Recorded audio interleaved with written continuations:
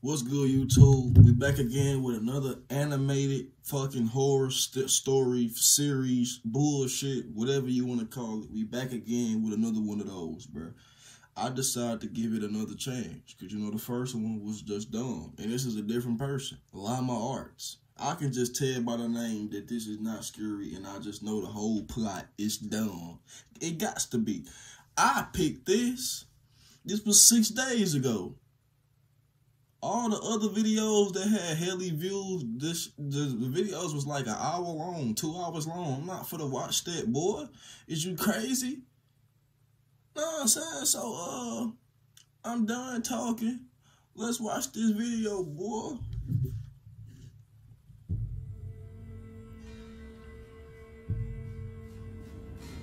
I had just reluctantly returned home from an extended vacation trip to Japan. After experiencing delicious food beyond compare, a beautiful country, and spending time with amazing people, needless to say, I was a bit depressed about coming home. On my first day back home, I went straight to my bedroom and passed out before doing anything else. Rather, I didn't have the energy to do anything else. It was probably for that reason that I failed to notice subtle hints that my home was not as lonely without me as I believed. Hours later, I awoke in the middle of the night to the sound of scuttling noises and the floorboards creaking. Understandably confused, I got out of bed and made my way into the hallway that was connected to both the living room and kitchen. Cautiously, I crept my way through the darkness, groping the wall next to me for balance in my tired state as I trudged forward. I, however, made the fatal mistake. If he heard something in his crib, he finna get out his bedroom with no weaponry? What? You just action to get eliminated, ain't it? Dude, bruh, come on, cuz. Mistake of stepping onto one of the loudest boards in the hallway, alerting whoever or whatever was lurking in the shadows of the next room. I paused, as did the entity in the next room, before a whoosh of air was heard as they retreated into whatever crevice they had come out of. Taking a nervous gulp of air, I walked into the living room and turned on the nearby lamp that dimly lit up the room. A little lamp and the big lamp. Looking around, I spotted not a soul, but rather some of my furniture was disturbed. What's more, a couple of my kitchen cabinets were slightly ajar. Bewildered, but with my guard up, I went over and closed them all before readjusting my furniture, by which point I had relaxed. I chalked up the odd noises and movements to my jet-lagged brain and shrugged, deciding to just head back to bed. I wish the story ended there, but I was not so lucky. Before entering the hallway to my room, I saw that the large metal covering to the air vent above the couch was missing. Peering up at it, I mumbled, "What the?" before a crooked face filled with abject disdain for my existence popped into view. Startled, I fell to the ground and began crawling away, as I heard the man begin screeching incoherently as he dropped down onto the couch.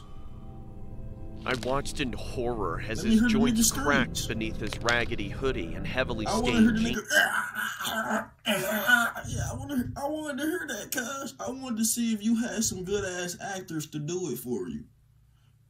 This shit is not scary. Motherfucker got 4 fingers. Man, I would have instantly shot the shit out of cuz, boy, with no hesitation. Motherfucker tell my speed.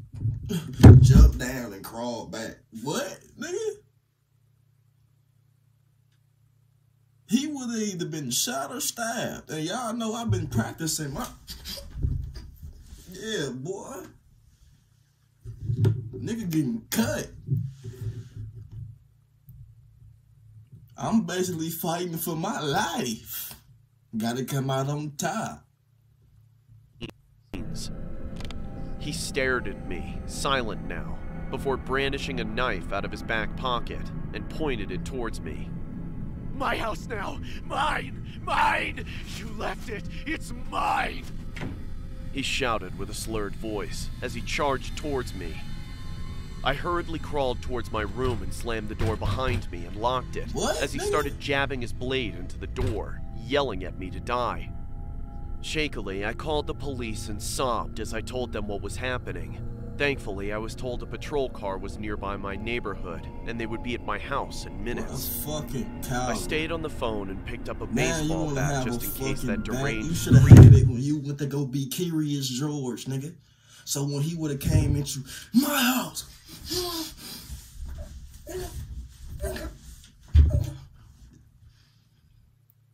Motherfucker turned into Babe Ruth in the living room. It's a blade versus a bat. I'm coming out on top. I'm gonna have to take a few stabbings. Shit. I'm gonna get mine. I ain't gonna feel it no way with my adrenaline pumping. But after it, oh, that's gonna be a motherfucker after it, though. Yeah, that shit gonna hurt. Nigga crying, y'all.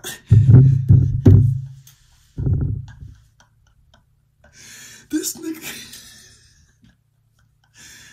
nigga crying.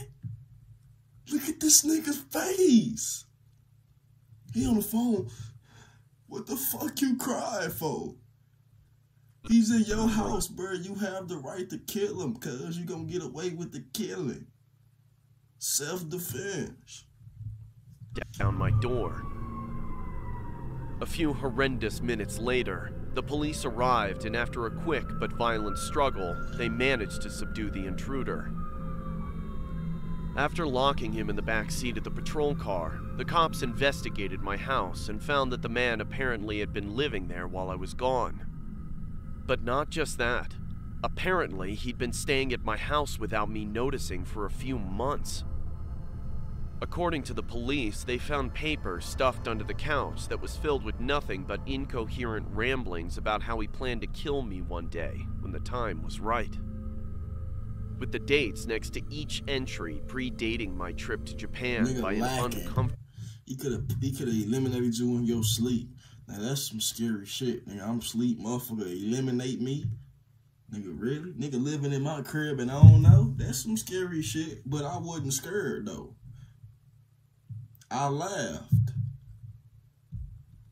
Amount of time. Frankly, I'm happy to be alive and relieved that the situation was resolved so quickly. How the police get this nigga like this? You could have did the same thing. You mean to tell me this police officer went in your crib, grabbed this nigga. He said it was a little struggling, so they was in that motherfucker fighting and shit. He managed to win, and your bitch ass was scared to hit him with the bat.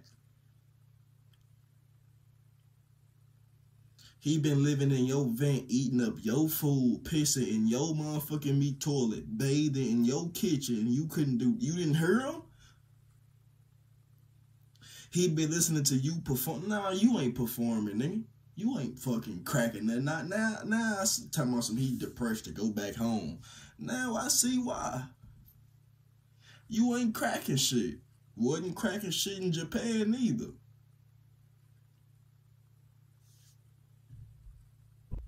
But still, I make sure to triple check the locks in my home after that little incident.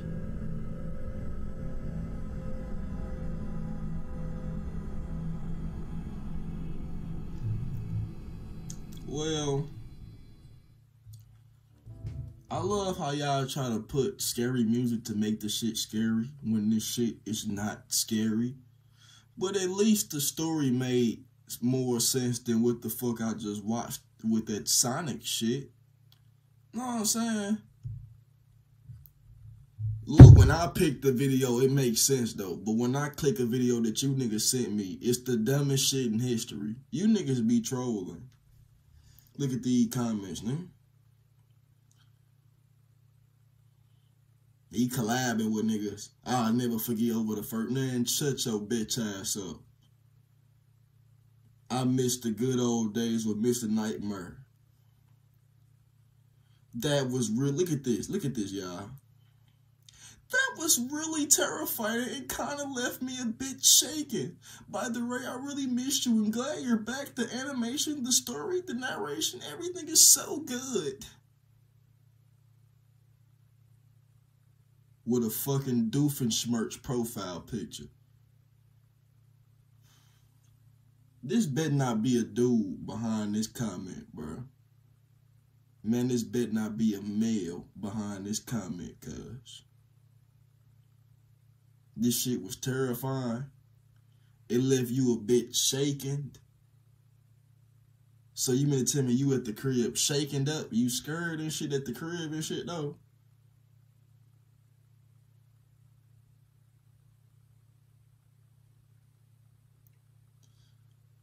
The guy turned his house to an Airbnb. Honestly, this one actually freaked me out with the scare.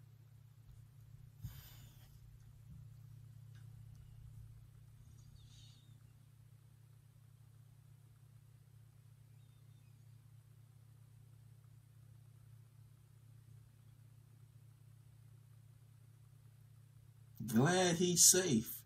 And the police managed to catch this guy this time. Like this is some real shit. Bruh, get this shit off my screen, bruh.